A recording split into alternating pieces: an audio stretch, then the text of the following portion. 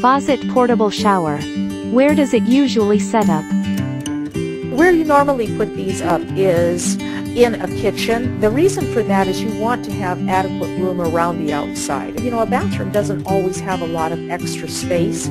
So with this shower being small enough and to set up in a kitchen or in a laundry room or near a bathroom, some people even use connections where they add their washer dryer and use a Y type of connector. A godsend to me for my mom who is not able to get her bath chair onto either of the showers in our home. With this, I am able to hook it to a faucet and bathe her. Without it she would have been doomed to bed baths, or we would have been remodeling a bathroom as she is not able to stand at all.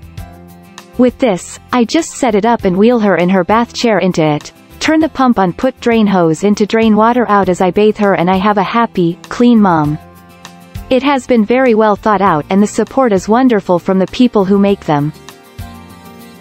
It enabled me to keep my mom in my home rather than put her in a nursing home.